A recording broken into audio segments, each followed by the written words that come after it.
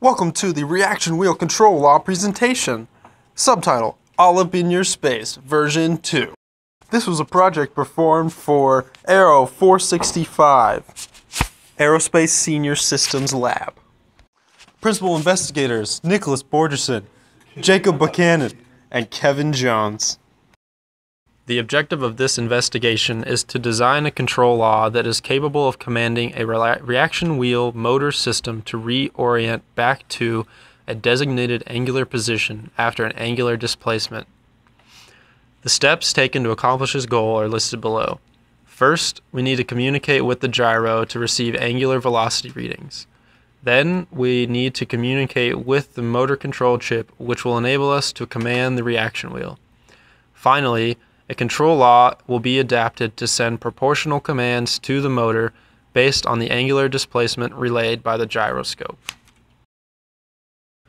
For some quick background, let's discuss inertial measurement units, or IMUs. IMUs are a suite of sensors used to track position and orientation of whatever they are attached to, generally spacecraft. For our purposes, an IMU consists of an accelerometer and a gyroscope. The accelerometer measures changes in linear velocity, while the gyroscope measures change in angular velocity. This data is all that is needed to begin constructing a system that can control the attitude of a spacecraft in orbit. Using these measurements, we can begin constructing a control law that will actually change the physical orientation of our system. To impart a momentum change, a reaction wheel can be used. Reaction wheels are simple systems that use a flywheel and a motor to adjust angular momentum in a system. By rotating the flywheel clockwise or counterclockwise, a net momentum change is deposited into the entire system, altering angular position. These types of systems are commonly used aboard spacecraft to maintain a specific attitude or adjust to different attitudes. The block diagram shown here illustrates implementation of the control law developed. The ITG 3200 series gyro chip, which is a component of the IMU board, feeds in angular velocity data to the Arduino Uno microcontroller. Accelerometer readings from the IMU were not utilized because gyro data was sufficient for providing intended system control. The Arduino feeds commands to the Toshiba motor driver based on the gyro data for effective motor control. This operation continues in a closed-loop fashion until sufficient system stabilization has been reached. The schematic for the circuit used is displayed here. The gyro is connected to analog pins on the Arduino for proper data transmission. The Arduino supplies 3.3 volts to the gyro. The Arduino also feeds in analog inputs to the motor driver, which are dictated based on motor control functions explained later. The motor control chip communicates this information to the DC motor, which then spins accordingly. The Arduino supplies 5 volts to the control chip, and an external battery provides 9 volts to the actual motor. The table shown here illustrates the motor control power functions. For the purpose of this project, only modes counterclockwise, clockwise, and stop, along with analog pins 1, 2, PWM, and standby were utilized. This was accomplished by feeding in either high and or low power to the motor control inputs based on the desired function, where PWM and standby inputs remained in high power mode. As shown below, high and low and low power combinations supplied to analog inputs 1 and 2 respectively caused the motor to rotate counterclockwise, clockwise, and finally stop.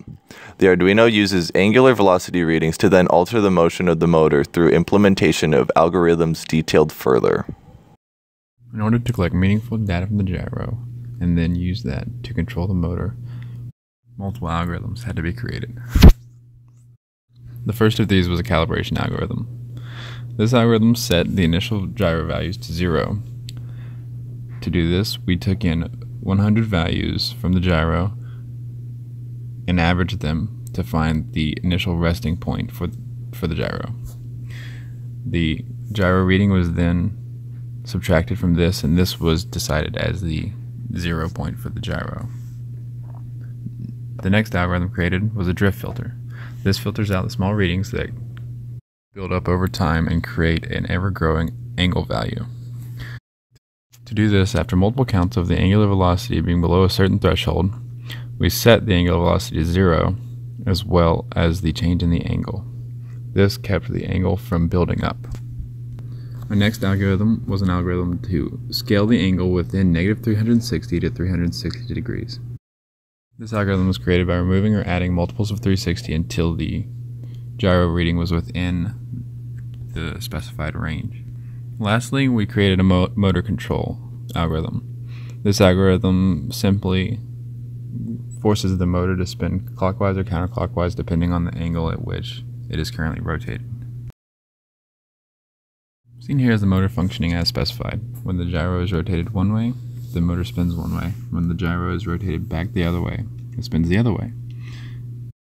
If the gyro and the motor were assembled into one unit, we would eventually see the unit reach equilibrium. However, due to limitations of the housing for the motor, this is not possible.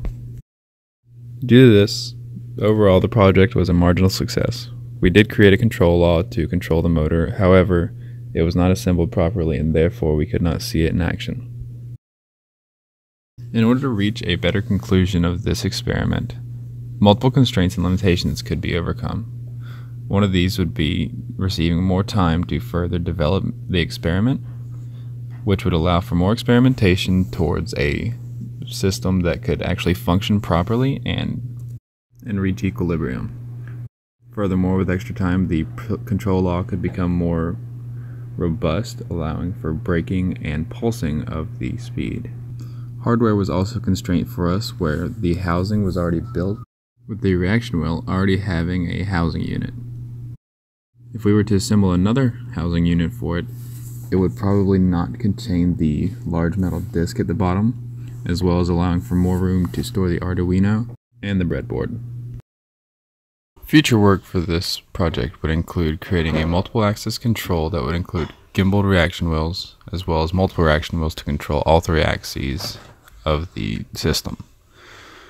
Further development of the algorithm would also create a more precise reaction wheel that would allow it to brake or pulse the velocity, as well as give us higher motor precision.